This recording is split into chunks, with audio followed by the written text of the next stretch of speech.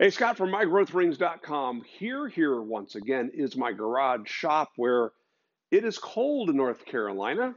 Hey, I'm not going to complain. It's usually pretty nice here, but we're going to do a bit of a departure this week, and I want to make a quick announcement. This will be the last video for about a month. Um, we are going out of state on vacation. It's, of course, Christmas and New Year's. Immediately after the end of the year, my employer goes into a national sales meeting. We're doing that virtually. I'm involved in that in a lot of areas. So I'm not going to be available to shoot videos. So I decided what I'd like to do is to leave you with a little bit of a cliffhanger. We will do some turning videos in January. I know from when I was working at Shopsmith, a lot of people see that demonstration and they see the Mark V, Mark 7 being presented. And the one thing that really captures their imagination is the lathe. And it's pretty cool that you can put a piece of wood in and take a finished project out. Who wouldn't like that? But then a lot of folks are intimidated by it. And there's always the question of, do I have all the things I need? Am I putting them in the right place? Are they supposed to be locked or unlocked? And so we're going to get into all those things when I get back in January. But one of the things I thought that I would do is to talk with you about some prep that you might do in the meantime if you want to play along. And that is, let's talk about cutting tools, about lathe tools. And I want to make you aware of an interesting deal, I think. So let's talk about this. Most of you probably got some Shopsmith tools with your machine. Maybe you did, maybe you didn't. And I am woefully ashamed of this. I ran to my shop to get these and realized that these tools that I no longer use were in a 5-gallon bucket and had gotten moist. So that is the worst one. It actually looks better on the other side, but I thought, you know what? I'm going to show you, sins and all here. These are chisels that were made by Buck Brothers, and Buck Brothers made very similar tools for Sears. They made them with the brand name Shopsmith. They made them with Magna, with Yuba, and so on. And these are everywhere. So a set of these are not bad. Unfortunately, in today's day and age, for what they are, they're a little bit expensive because they're just carbon steel. Carbon steel will take a very sharp edge. You can get a super sharp edge on these, but then that edge goes away very fast. So what they are good for is they're good for getting a number of shapes into your hands that you can play with and that you can practice sharpening with. And to that point, let me show you. I got a couple of them here that over the years I've reground for different purposes. So for example, when my son was learning to turn, he was having a problem catching this part of the skew. When we turn spindles, typically turning it smooth or cutting a bead, we're not using that top half of this. And if we do, it tips forward and gets caught. And so to prevent that from happening, I just ground that part away on this skew for him. We were also practicing rounding over the ends here a little bit and in a much more aggressive point. Another skew that was reshaped. There you can see it looks like a skew, except for the fact it isn't a skew. It's a scraper produced by a skew. And I used this scraper for cutting a dovetail in the bottom of a bowl to attach it to a chuck. Here's another one that began life as, no, that's not the one I wanted to grab. This one? Nope, that's not the one I wanted to grab. Where is it? Oh, here we go. These tools belong to my son, and we bought these from Harbor Freight, part of a probably 10-piece set that cost nothing. Also carbon steel. Yeah, you can see who they belong to. And these were the tools he learned on and that he practiced with. And you can see from the bottom of this one, it had a grind on it that we removed, and he was using that as a flat scraper. Again, no fear of damaging that because it's such an inexpensive tool.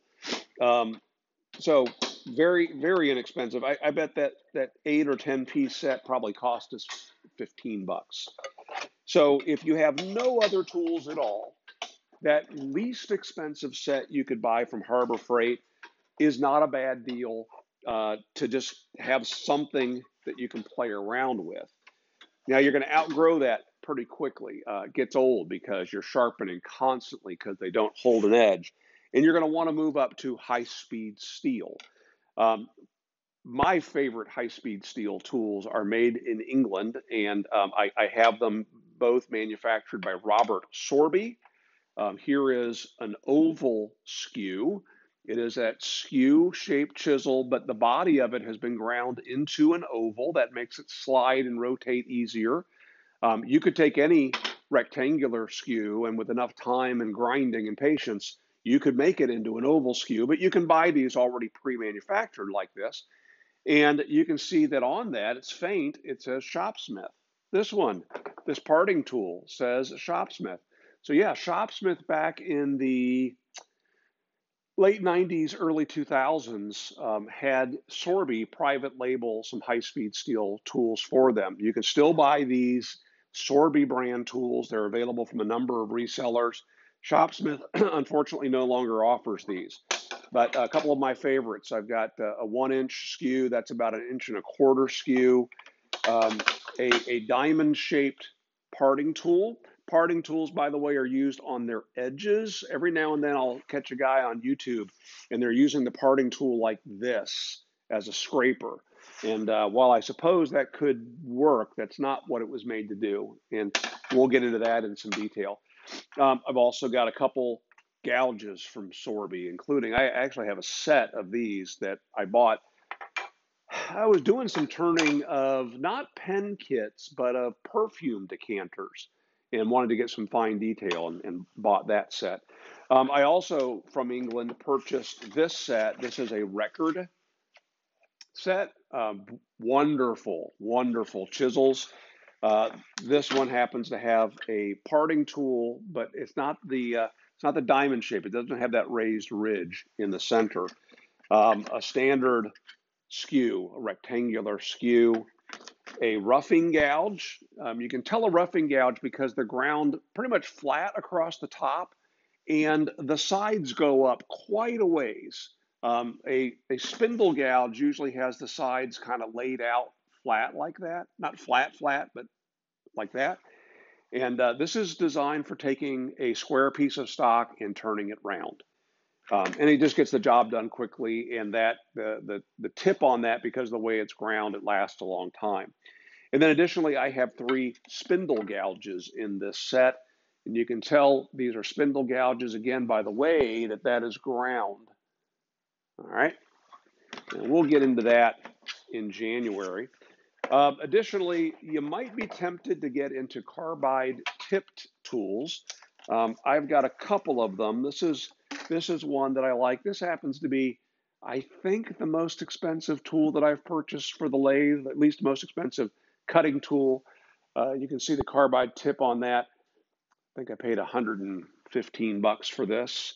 It's interesting. I mean, it goes to town, and it'll get a bowl roughed out very, very fast. The downside to carbide is you can't get a carbide blade as sharp as high-speed steel. You can't get high-speed steel as sharp as carbon steel. However, carbon steel dulls quickly. High-speed steel dulls less quickly than carbon steel, but faster than carbide. So while a carbide cutter might initially be duller than any other form of steel, it'll remain that level of sharpness for a long, long, long, long time. So it does have that advantage. For me, they are scraping tools, which are pretty much roughing tools. And so I'm not excited about a big set of carbide tip tools. 1 or 2 might be handy, but for the most part, that's not the way I like to turn. All right, so let's talk about this set. I saw this on Amazon. It was kind of a fluke that I came across this. And what this is a set manufactured in China for the company Penn State Industries. So you'll see on the label it says PSI, that's Penn State Industries. And then you'll also see the brand Benjamin's Best. And the tools here are high-speed steel. They are marked both on the handle and, yeah, they've laser engraved inside of that HSS for high-speed steel. And then it also says the size and M 2, which is the grade of the high-speed steel. The handles on these are some form of hardwood. They're not amazing, but they are smooth and they're finished well. And I find for my hand, they're just a little bit small. But you know, turning handles is a great first-time project, and it's a great project to teach you how to replicate a shape. So I wouldn't let that bother me at all. What's important is I want to look at these tools and see how they're made. All turning tools, or most of them, when they come to you, they're not sharp. They have a rough grind to them. You may wind up reshaping them yourself, so there's no point in them sending them to you sharp. So that means right out of the box, they have some work that needs to be done. That is a roughing gouge. You can see again, it's blunt across the top. It's splayed out a little bit, not quite like a spindle gouge, but that even could be ground into a spindle gouge if you wanted to. They have brass ferrules, and all of the ferrules have a dimple where they've peened the ferrule in place. That's done for the sake of time and to save money. They could have fit the tenon to fit that ferrule perfectly. The ferrule is there so that when you drive the chisel or the tang of the chisel down into the handle, it doesn't split the handle. So it does serve a purpose. I have no idea how far into that handle the tang goes, but the further the better. But I'm looking to see, are these straight? Are there any obvious voids or defects? And that looks fine. Here's a 3/4 inch spindle gouge. Let's compare those two. Again, you can see, get it against the white background. You can definitely see a difference in the way the tips are ground. And that one is maybe a little bit off of being perfectly straight. Feels good. Here's a 1/2 inch. I would say that's a bowl gouge, actually. The way that is ground, that guess you could, the way they ground it, you could use that as a spindle gouge, but really I believe that the way the flute is machined into this should be considered a bowl gouge. Let me see what they say on the front. 1/2 inch bowl gouge. Yeah, so it is a bowl gouge. Then we have a couple skews. A 1-inch skew. This is a rectangular body. Right off the bat, I'm going to have to grind or file the edges here to round them over just a little bit. And really, they're not terrible right now. Sometimes these edges can be so sharp, they'll dig right into your tool rest, and that causes problems. The grind on that is actually really nice. I think all I have to do to that one is to get rid of the plastic dip that they put on that. And that's nice and straight. The 5/8 inch skew maybe has a little bit of a bend. Oh, I can't bend that. Maybe just a little bit of an angle. And then there are 3 other tools, a total of 5 tools. I'm sorry, no, a total of, there's a parting tool. That is 3/16 of an inch wide. That one's used on edge, as I mentioned. But there are 3 tools here that are basically the same steel stock. And so those 3 could be ground into any shape you want. I could replicate the skew. I could make scrapers. One of them is currently ground as a round nose scraper, and the other one is a diamond scraper, which I never use. So that'll either remain unused or that'll get ground into some other shape. Again, those look good. So as I was waiting for these to arrive, I remembered, you know what? Harbor Freight has lathe tools. I bought that set for my son. I wonder if they have something comparable to this. And I have to admit, it kind of took my breath away when I saw this set that looked identical. I mean, it looked identical. So I went and bought it. And let's take a look at this set and see what it has going for it. Also in a wooden box, nothing holding the tools in place. But that's okay, the box is kind of cruddy anyway. There you go. This is their Windsor design. And I'll be honest with you, I opened this a little bit ago and that video didn't take. So uh, all the things I'm looking at here, I'm discovering for the second time.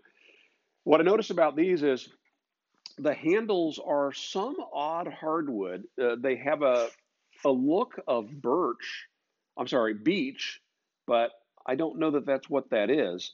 But they're all really, really rough and dimply. So I suspect that they machine turned these and that's just chatter. Um, they have very thin brass ferrules also with a dimple. And the grind on these is not great at all. Not that I care about how well the round nose is ground, but the round nose isn't even exactly round. That's weird. It's a weird shape. Anyway, got a small skew and a large skew, so just like the other set. And I don't know. I have trouble showing you how out of true these are. I hold that against something like that. And if I hold the bottom of the handle, then it's going to make it look even worse than it really is because the bottom is a slightly, well, I don't know. But you can see a little bit of an angle there. There's a very small spindle gouge, parting tool. Yeah, that is, again, that diamond shaped scraper that I have no use for. And then they have two spindle gouges in this set, and you can see that this one right here has quite a bend in it. In fact, it's not even centered in the handle. You can see it's off center of the ferrule. At least I can see it's off center of the ferrule. Yeah, okay. So what did this cost me? Let's go to the receipt here. Regular price on this is $67.99. $67.99. I paid $79 for the other one, so 67. So it's $10 cheaper right off the bat. But I had a 20% off coupon, bringing the price down to $54.39. And on top of that, I got a free flashlight. So I tell you what, if the only money you have in your life is $55 and you either don't have any lathe chisels or you want to step up and try high-speed steel, I think you're fine with this. I think you're going to find that some of the weird things that are here, you're going to be able to live with or adjust. You might need to regrind some things on it. Is it worth $30 more to buy the one from Amazon? For me, it is, because I don't want to waste my time grinding. I typically want to just get right to turning. And as it is with both of these, I got to remove that polyurethane that's on them. I don't know, we'll leave it at that. So when we get back in January, we're going to play around with the lathe. We'll do some spindle turning, some faceplate turning, and we'll put these tools to use and see what we think then. In the meantime, I got links in the video description if you're interested in the Penn State version. Otherwise, go to Harbor Freight, pick up this set, and meet me back here mid-January. All right? Make it a great Christmas, a happy New Year, and I'll see you in 2021.